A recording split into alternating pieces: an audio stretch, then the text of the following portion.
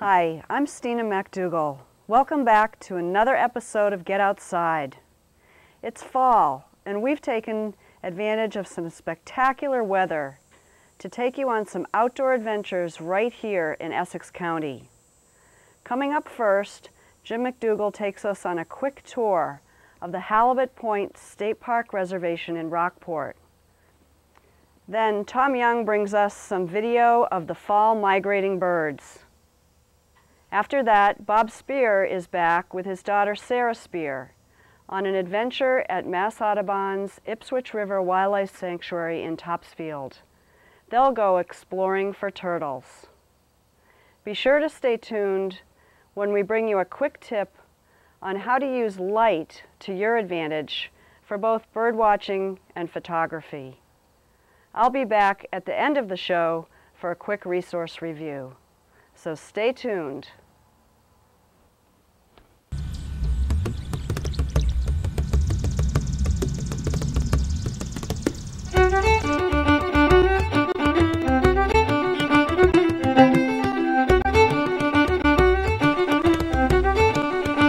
Hello and welcome to Get Outside, a locally produced television show that features the abundance of natural resources and wildlife that exist right here in Essex County, a small county just north of Boston and within easy ride from southern New Hampshire, southern Maine, and the central and western parts of the state.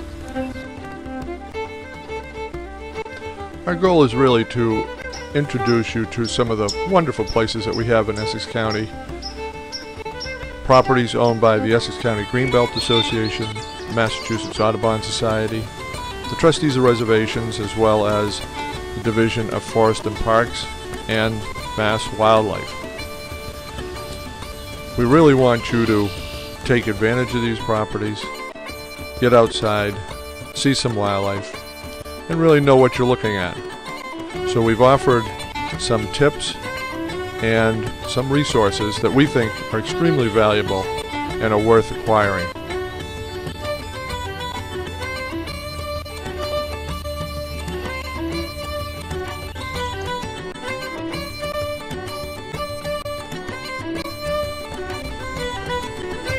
All of the great wildlife that you're seeing and the show is shot locally right here in Essex County. Our show is only 30 minutes long, but if you want more information on natural history in the area and places to go, you can always visit our website, which is getoutsidetv.org. So what we need to do is get outside.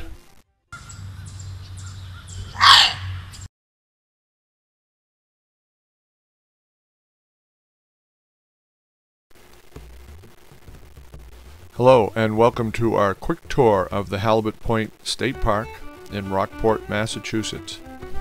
This is a uniquely beautiful coastal landscape just on the northern tip of Cape Ann, sandwiched between Folly Cove and Andrews Point. It's just off of Route 127. This state park is set up to help you enjoy this landscape and to learn about Cape Ann's granite industry, and is managed by Mass Parks and the trustees of reservations, a Massachusetts conservation organization. Looking seaward on a clear day, the view stretches from Crane Beach in Ipswich to Mount Agamenticus in Maine and to the Isles of Shoals off the coast of New Hampshire. The visitor center is located in a renovated World War II fire control tower near the edge of the Babson Farm Quarry. The center features exhibits related to the park's natural and cultural history. Beginning in the 1840s, granite was quarried from this area, first on a small scale, and then on a much larger scale when the Rockport Granite Company acquired the Babson Farm Quarry and expanded its operation. Cape Ann granite weighs about 168 pounds per cubic foot. Moving stone from the floor of the quarry to the surface posed a major challenge to the 19th century technology. At its deepest point, the Babson Farm Quarry is about 60 feet deep. Borrowing techniques that were used on large sailing ships, quarrymen devised an arrangement of blocks and tackles and pulleys called a derrick to hoist the heavy stones. Once the block reached the surface, it was moved by oxen, horses, and train to nearby sheds where the man shaped it into paving blocks, curbing, building stones, or ornamental pieces. Here at Halibut Point, granite was transported directly to the wharf at Folly Cove, where the stone was loaded onto specially designed sloops that carried it to markets all over the hemisphere. Many of the vessels that sailed from Folly Cove carried Cape Ann granite along the coast for use in constructing bridges, tunnels, buildings, warehouses, and monuments, as well as to pave thousands of city streets as far away as Havana, Cuba, and Valparaiso, Chile. A nice feature about this granite landscape is that there are no trees. The ocean scours this particular coastline during big northeastern storms, as you can see right here, where the wind comes howling in along with waves up to 10 feet, leaving essentially no trees, no shrubs, just a few sedges in the cracks of some of the granite rock. And below the tide line, one sees all the different algae that exist on our coastline. This happens to be Condus crispus, which is Irish moss and harbors a whole bunch of insects, invertebrates, for crows and seagulls to feed on.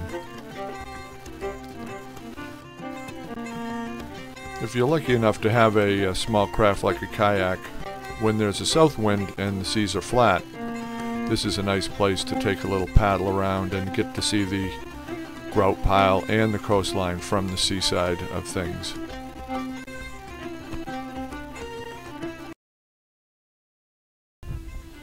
The reason we were out here was to do some bird watching. Here's 4 white-winged scoters that are flying by. The scoter is a type of a duck, and it does show up here on our shores in October and remains through the winter time. Here's another mixed flock of scoters. This would have white-winged scoters, possibly some surf scoters, and some black scoters.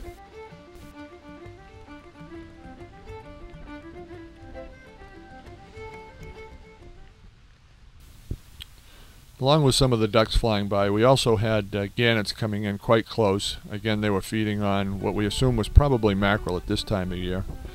These are 2 adult gannets. They're white with black wingtips, and they are as large as a loon. They like to feed by plunge diving, which is they will go up to 50 to 100 feet off the water and simply dive in after the fish. It's remarkable to see that when they're up close. This is an immature gannet, which looks quite different than the adults.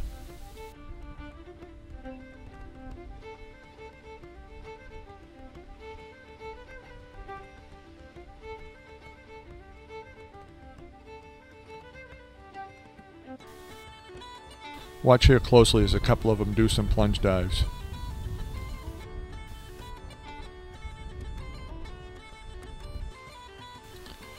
These are purple sandpipers that you will find along the shoreline. These are our winter sandpipers.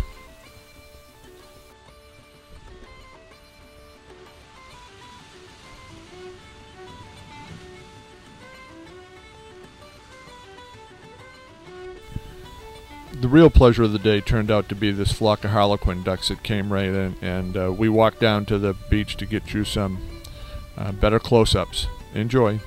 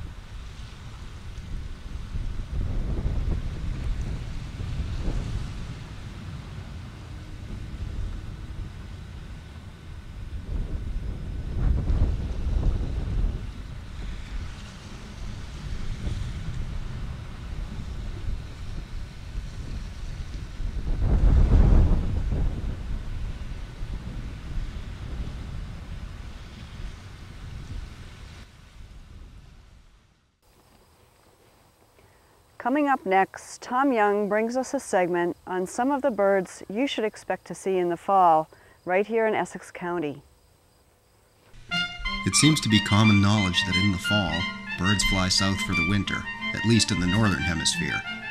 But bird migration is a more wonderfully complex phenomenon than that. In fact, migration strategies are almost as diverse as birds themselves. One thing that all migrating birds do have in common, however, is the need for large amounts of food to fuel their journeys. So if you get outside this fall and visit an area that is rich in natural bird food, you're sure to find a good variety of birds tanking up. For example, a weedy field, though perhaps not attractive to our eyes, provides a buffet for avian migrants, especially sparrows.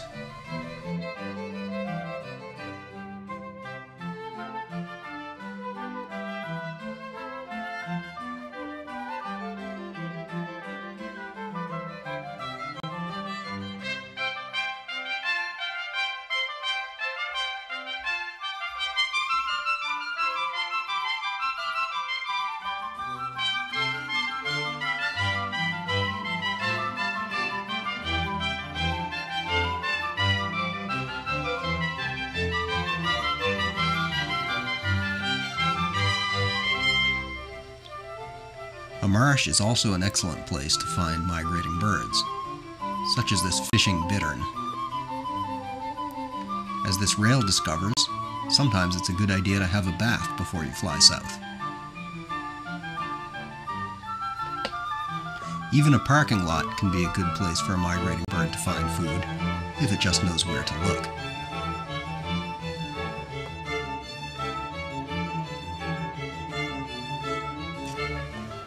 If you spend time watching the sea, you'll encounter some spectacularly plumaged sea ducks.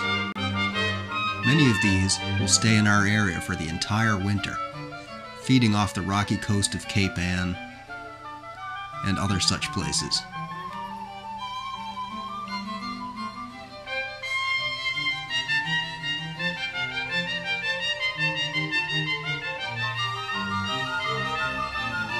You might also be lucky enough to find a loon in its winter dress. And don't forget to check out woods, where pine cones can provide a good source of food. Winter finches like this red crossbill are irregular migrants. Some years we have lots of them in our area, and some years we have none. The same is true for pine siskins. Always remember to have your feeders up in the fall, as that's when birds need the food most. There are birds that may seem to disappear from our area, but like this goldfinch, perhaps they've just changed to a duller plumage for the winter. Sometimes birds even go in the wrong direction. That's why a Midwestern breeding bird like the dickcissel might turn up in New England in the fall. If you're looking for migrating birds, who knows what you might find. So pick up your binoculars and get outside.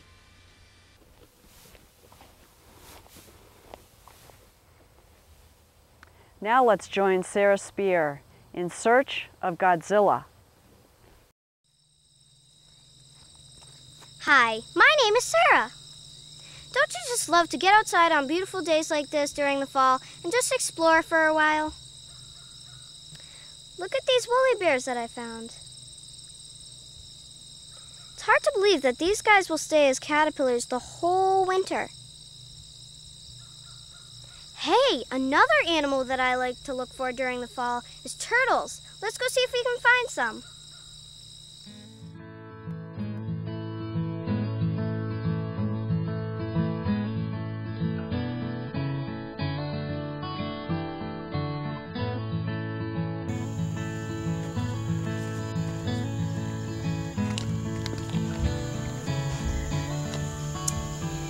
A great place to look for turtles is ponds. As a matter of fact, let's look in this pond.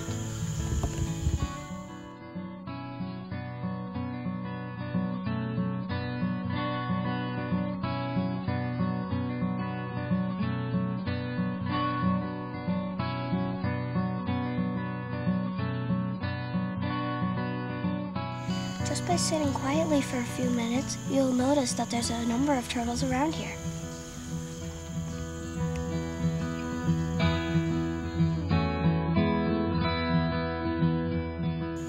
This is an eastern painted turtle, probably our most common turtle.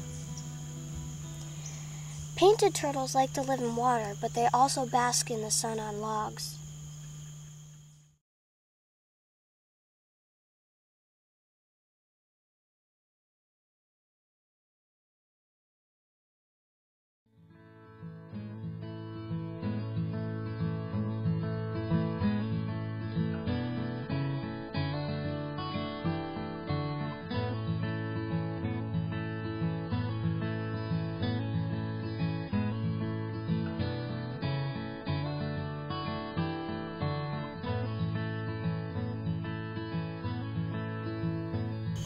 Here's a snapping turtle.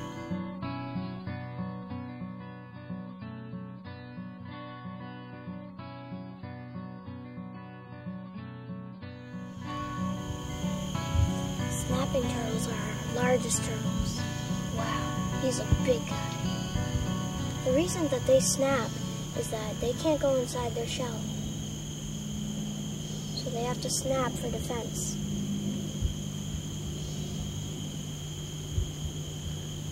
Look at those claws.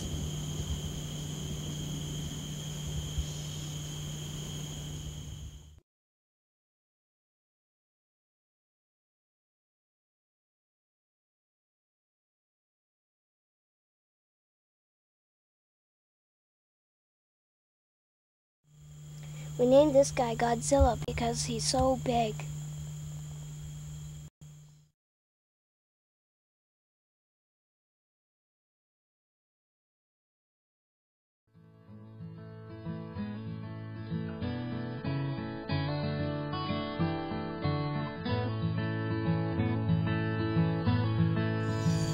These turtles don't bask a lot in the sun. They mostly stay in the water.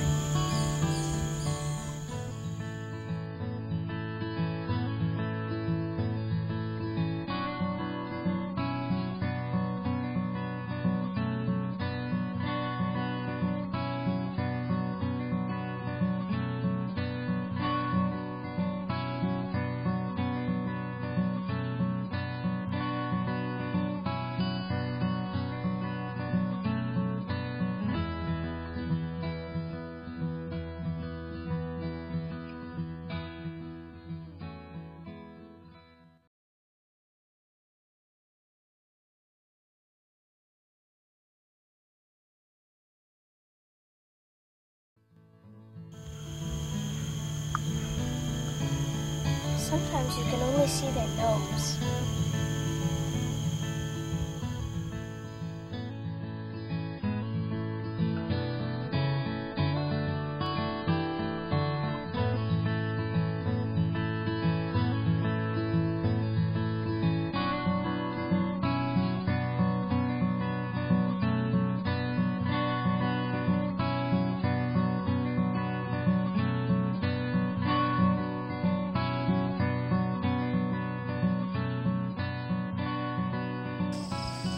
Wow, an eastern box turtle.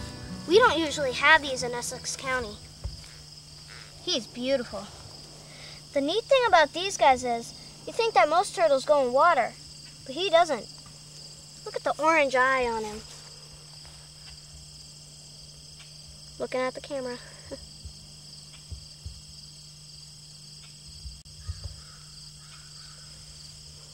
See the hinge on him?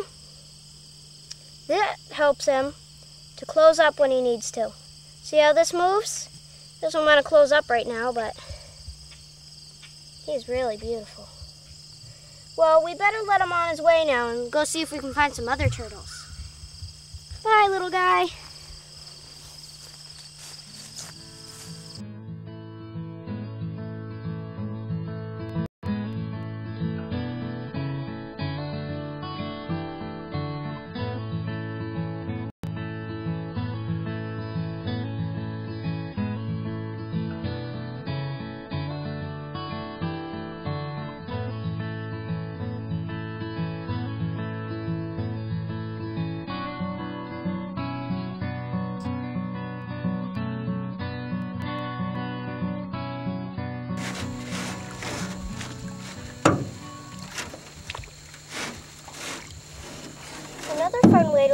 turtles is in a canoe. Today on the Ipswich River, we're going to see what we can find.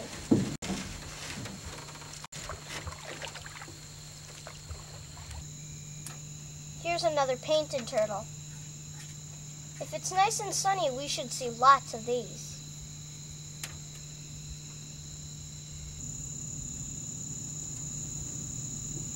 Hey, here's another little guy.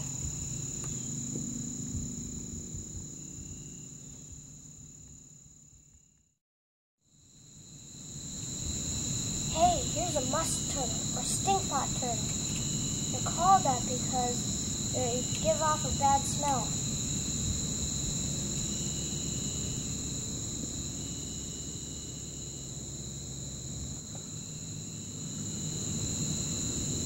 Look how much rounder the shell is.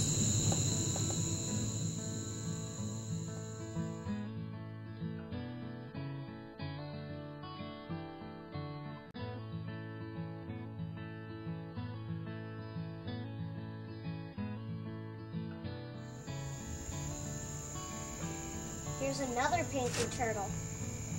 Looks like he just climbed out of the water.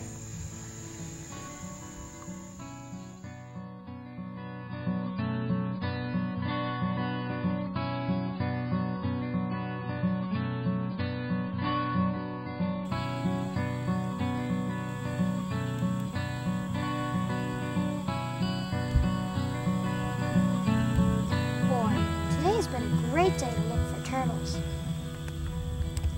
I hope you can get outside on beautiful fall days like this and explore for turtles too.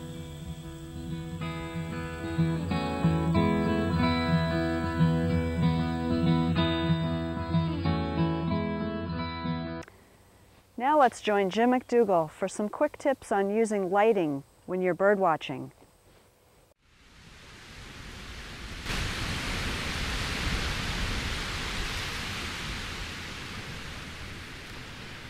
Hi, we're here at Sandy Point State Park at the southern end of Plum Island to show you a little, give you a little demonstration on the use of light when you're bird watching.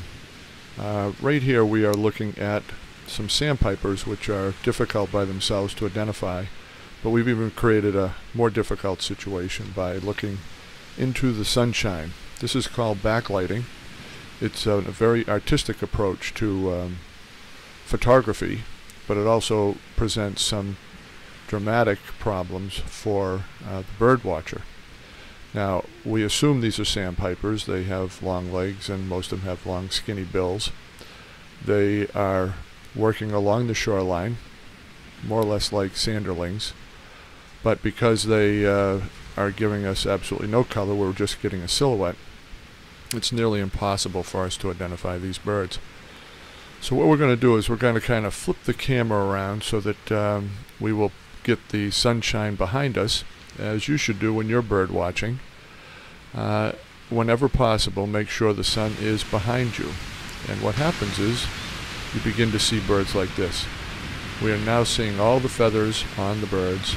We're noticing that even though these two sandpipers look very similar, they are in fact two different species. We wouldn't have known that if we had the sun behind them and we were just looking at their silhouettes. So the bird that you're now looking at is a white-rumped sandpiper. The bird that had walked off to the left is a semi-palmated sandpiper. To get a better look at some of these birds, you can see now that we're looking at three species of shorebirds. The one on the right is a ruddy turnstone. The one just to its left is a semi-palmated sandpiper that just walked off the screen. And the two that are remaining are white-rumped sandpipers. So this gives you a little idea of how important it is to use light to your favor when you're out bird watching.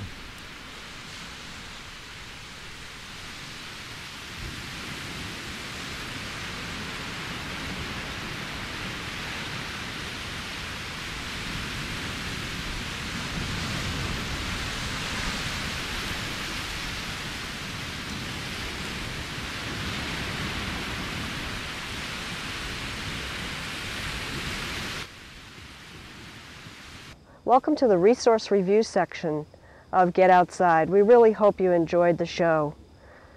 We have a few books from our bookshelf that you might enjoy reading to augment the segments that you just saw, specifically on turtles.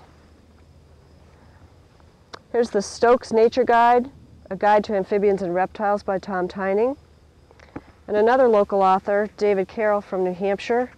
These are great reads, The Year of the Turtle and A Swamp Walker's Journal. For the birding segment of our show, if you don't have these, we do highly recommend them. The Peterson Field Guide to the Birds of Eastern and Central North America, which is great to take with you in the field. Another book that I really enjoy is the Sibley Guide. It's a little bit larger, but it's easy to take it with you in your car, or a great coffee table book to review when you get back from being outside. I hope you enjoyed the show.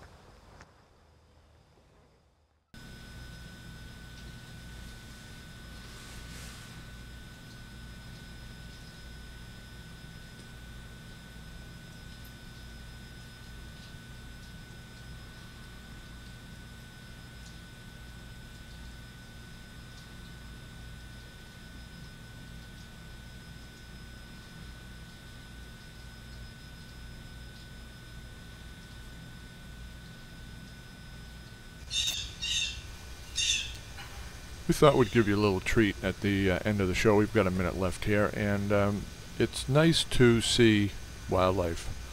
This is a small female coyote that walked into the yard.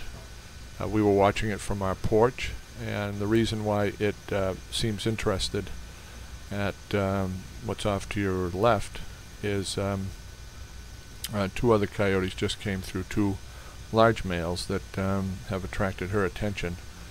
Now, the nice thing about looking at this video is you get a chance to study a coyote, which usually they're somewhat fleeting out in the woods or galloping across a hayfield or something like that. Now, the one thing that I use to identify a coyote as in comparison to a dog is coyotes don't have collars. I usually look at that first. There's that little bit of black pattern on the back as well. It's got a very pointed snout. It's alert, and normally a coyote should be afraid of you and move away when it sees you. If it doesn't, I'd be a little concerned and let yourself be known. So get out there and enjoy seeing coyotes.